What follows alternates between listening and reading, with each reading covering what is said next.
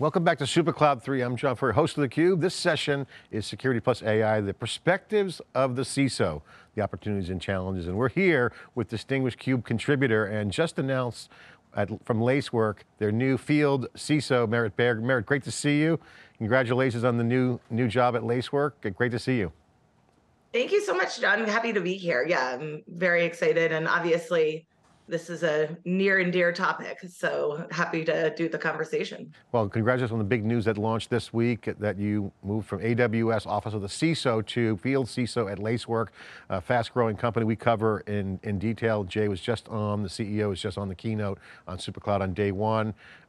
Great company, we've been following them for years. A lot of action. So before we get into some of the Supercloud 3 security and AI conversation and perspective of the CISO, tell us about your job as Field CISO. What are you going to be doing at Lacework?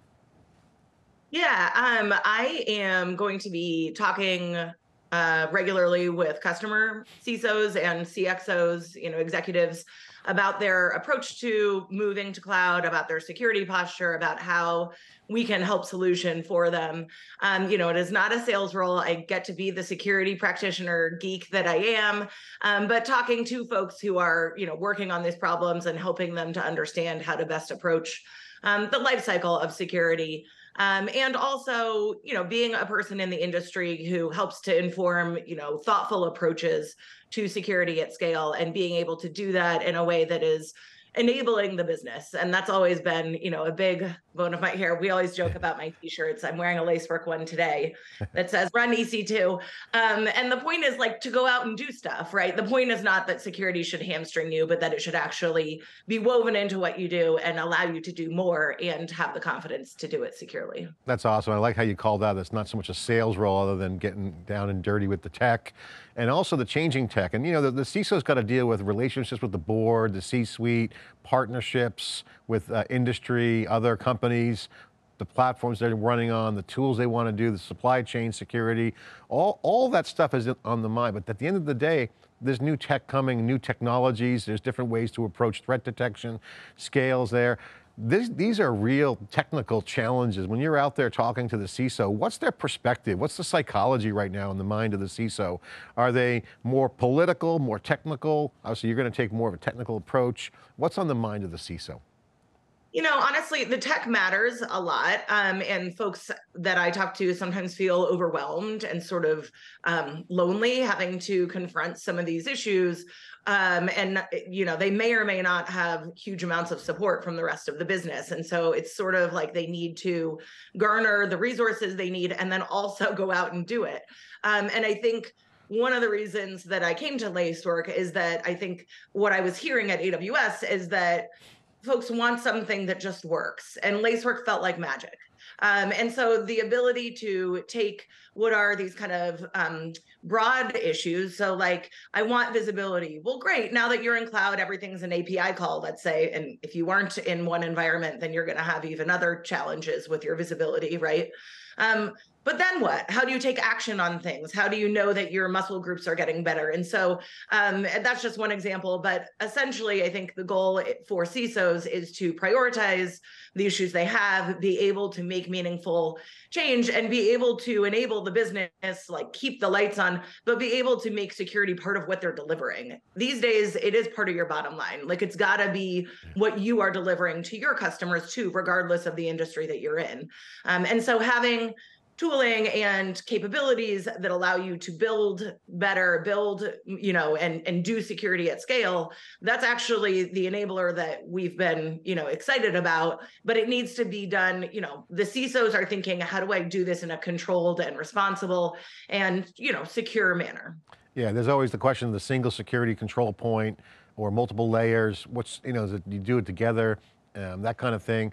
And I think one of the things that we've observed on theCUBE, talking to folks and watching some talks that you've given actually in the past and others, is there's a big push with digital transformation, which is we're transforming our business, and now with AI, almost half the code in GitHub is presented by machines. So you're seeing an acceleration of the digitization of business.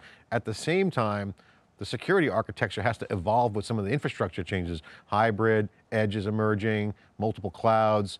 So baking in security into operations sounds like a cool thing to say, but like it's hard. So can you share your perspective from a CISO perspective, how do you bake security into the operations as the plane is traveling at 35,000 feet? Because you got cloud, okay, get that, on-premises, hybrid, and edge, and now multiple clouds.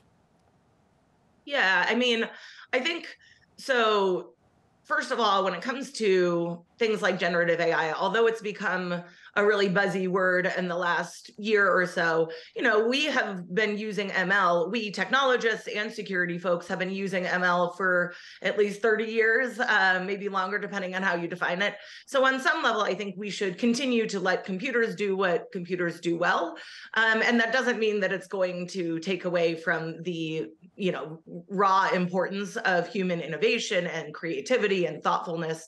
So I think questions around AI are important and exciting, and that we should be taking advantage of technologies where they make sense, but it's certainly not a sort of, okay, we've arrived, there's no need for, human thoughtfulness in this area. We definitely are, working on that and with that.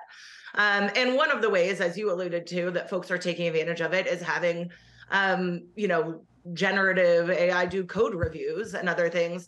We've seen the outputs that you get when you try to have them write code, and it's not that great. But I don't think there's any reason why you can't take the tool and use it for whatever it works for. In terms of, as you were describing, sort of doing this at scale and being able to get to that woven in standpoint, I think part of the key is that digital transformation. So while lots of organizations do and will have on-prem assets for the foreseeable future, moving what you can to cloud will really allow you to take advantage of that scale, the ability to have those flexible environments to scale up and down, and by that token to use infrastructure as code. So things like Terraform, CloudFormation, et cetera, to be templatizing your environments. And you've got your security team with like arms around these so that, you're generating templatized environments for your R&D teams that look different than your HR teams. And you're really constraining as you push to production. A lot of this, again, can be validated by computers and ensuring that you're doing least privilege, or in the case of Lacework, helping with configuration anomalies and misconfigurations. As you know, this is one of the huge pain points for folks. And so it's something that, like you said, it's not just like a push a button and you're done, but it is a huge advancement over the kinds of like physical jobs that it was like, some person's job to go run around and make sure all your VMs are plugged in, and like, you don't have to think of security in those same manual terms today. And in fact, you shouldn't. You should take advantage of that, ephemerality and the ability to do that kind of modular environment. Identities should be vended, and that will decrease your sort of special snowflakes, which are always sources of possible, negative security impacts. Well, I want to get into some of the challenges organizations have with multi-cloud and Supercloud as it emerges. Certainly data is a big part of it, but I do want to ask you about culture. Well, you brought up some of the things you mentioned. The security culture, the old VM ways, now you got cloud native moving forward. It's not just AWS, you got Azure, you got multiple clouds. They have their own security cultures as well, and code and stacks. What's the culture like that you're seeing that's working for CISOs and security practitioners? Is there a trend that's happening? Is there a certain playbook that's sustainable that you see people adopting from a culture standpoint? So I get, it's actually one of the primary questions that I get from CISOs is like, or other executives, how do I build a culture of security? And the answer is by doing it. Your culture will reflect what your actual priorities are, right? And I'm not saying that to be flippant. I mean, so nothing goes out without AppSec reviews, and you can add an architectural security review onto that, especially if you're building on cloud. And you can make sure that, like I said, that you're using paved roads for your developers so that their AppSec reviews go faster and they have a security engineer trained person on the team. And, like you can do this in very mechanical or mechanistic ways that ensure that you're actually living up to these kinds of ideals. This is not a lip service. We say we want a culture. You have to do it. And it takes work, and you build up those muscle groups, and the tech matters, but ultimately it's more the commitment. And part of that is your executive, sponsorship or whatever the right word is for the importance of security and the fact that it's going to be part of what you deliver and not a cost center. I always get weary of that misnomer because I just think we have to think of security as part of your core business delivery. And once you do that, hopefully the business is able to support you. But, my personal prescription would be that the CISO should report to the CEO, for example, so that they cannot be, benched when it gets inconvenient to prioritize security, that they should have a seat at the table, that, your processes are informed by security, that you're then able to translate that down to your customers. Like I said, it can be a really compelling part of both what you translate up to the board and down to your end users as what they get when they do business with you. It's interesting, it's an IQ test when you look at the CISO relationship, because when you call it a cost center, essentially that's so dumb because it is the only thing that matters, because if the company goes out of business with a breach, there is no cost center, profit center. They are the business, because digital transformation assumes security's everywhere, and that's why this whole security everywhere message. We heard that at Reinforce too about scale, and I talked with Megan Eisenberg from Lacework there about this too, and she was telling about what you guys are working on. But the comments we heard from that event were, weave security into the development cycles, shift left as they say, not bolted on after the fact. What does that mean when people say weave in security into the development cycles? Yeah, and I think this is actually, you alluded to like the business risk of breach, for example, and that obviously is true. Like no one wants to be in the newspaper headlines tomorrow for that, but there's also a much more just like ordinary or like, bread and butter story around that importance of security, which is, as you alluded to, like the ability to actually get your dev cycles shorter, to have them running into fewer obstacles, and doing that in an increasingly automated way. So it means that the minute that you spin up an environment in the cloud, you have made some decisions. There are permissions in there. There's either an internet-facing endpoint or there isn't. There's all these ways in which escalations might be able to be privileged or not. Like you are either encrypting or you're not.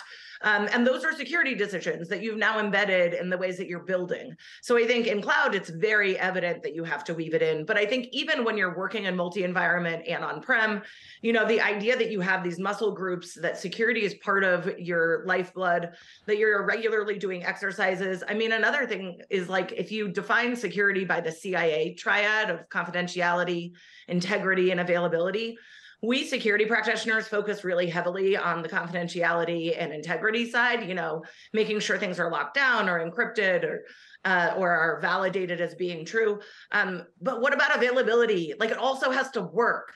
So you have to build all this stuff and build it securely, but it also has to be something that, stays highly available. And I think that as part of your security mechanism does mean that the business is, this is critical to how we define a successful business strategy, is ensuring all of those elements, including the fact that things keep working.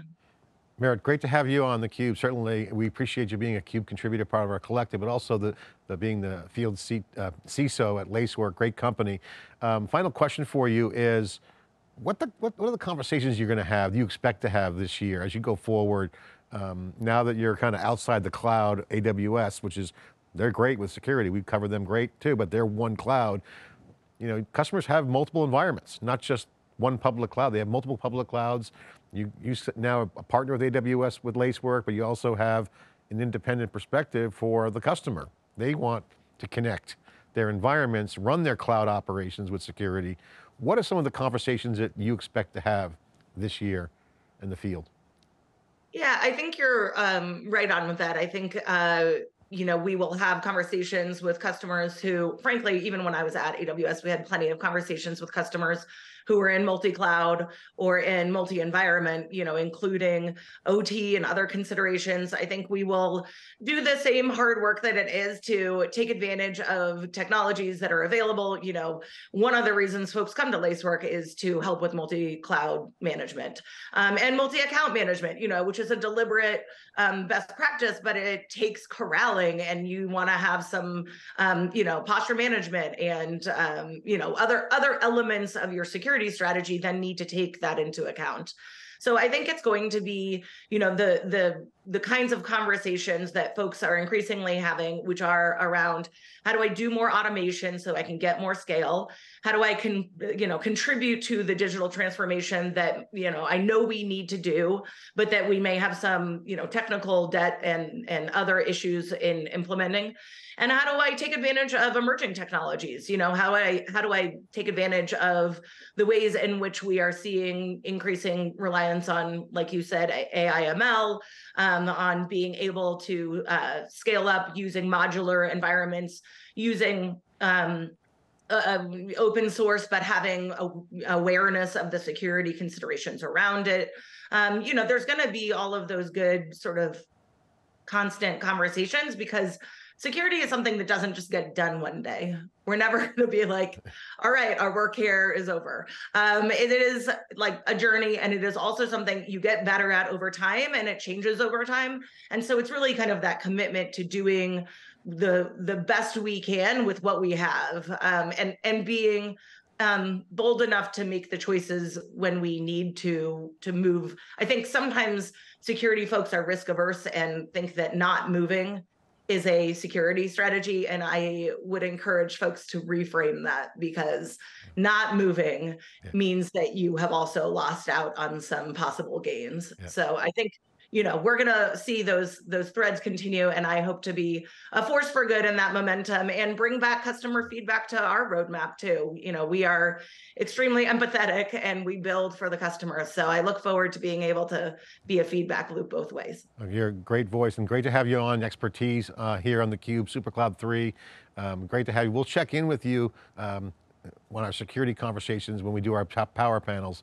Definitely want to hear more about what's going on, and appreciate your time. Merritt, thanks for coming on theCUBE Supercloud 3 Security Plus AI.